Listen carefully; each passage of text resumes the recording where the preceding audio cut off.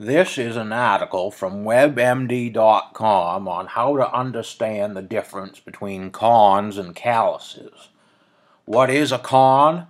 What is a callus? Corns and calluses can be annoying, but your body actually forms them to protect sensitive skin. Corns and calluses are often confused with one another.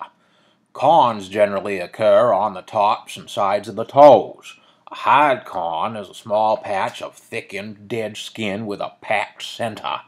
A soft corn has a much thinner surface and usually occurs between the fourth and fifth toes.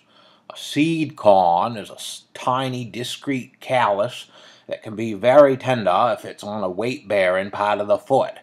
Seed corns tend to occur on the bottom of the feet, and some doctors believe this condition is caused by plugged sweat ducts.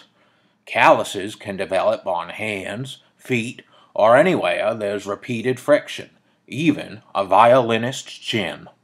Like corns, calluses have several variants. The common callus usually occurs when there's been a lot of rubbing against the hands or feet. A plantar callus is found on the bottom of the foot. What causes corns and calluses? Some corns and calluses on the feet develop from an improper walking motion, but most are caused by ill-fitting shoes. High-heeled shoes are the worst offenders, and that's why I don't let Mother wear them, because they're sinful too. They put pressure on the toes and make women 4 times as likely as men to have foot problems. Other risk factors for developing a corn or a callus include foot deformities and wearing shoes or sandals without socks, which leads to friction on the feet. Rubbing or pressure can cause either soft corns or plantar calluses. If you or your child develops a callus that has no clear source of pressure, have it looked at by a doctor, since it could be a wart or caused by a foreign body like a splinter trapped underneath the skin. Feet spend most of their time in a closed, moist environment, ideal for breeding bacteria.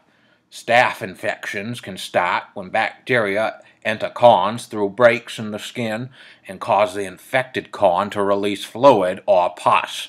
Ain't that some friggin' gross? This has been WebMD.com's article on how to understand the difference between corns and calluses. Thank you and have a good day.